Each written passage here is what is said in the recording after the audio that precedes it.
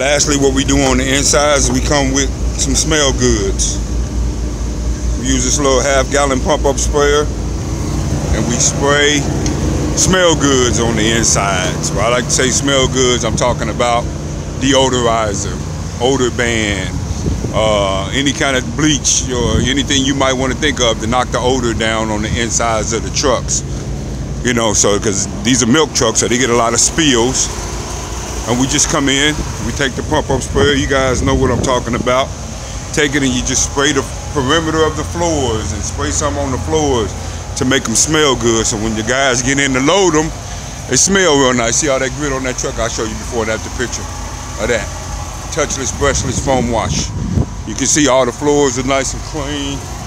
They get done weekly. Some of that grit you can't get up, but I got another product I'm gonna try next week. I'll let you guys know what y'all think about that one or what I thought about it. I'll give my review on it.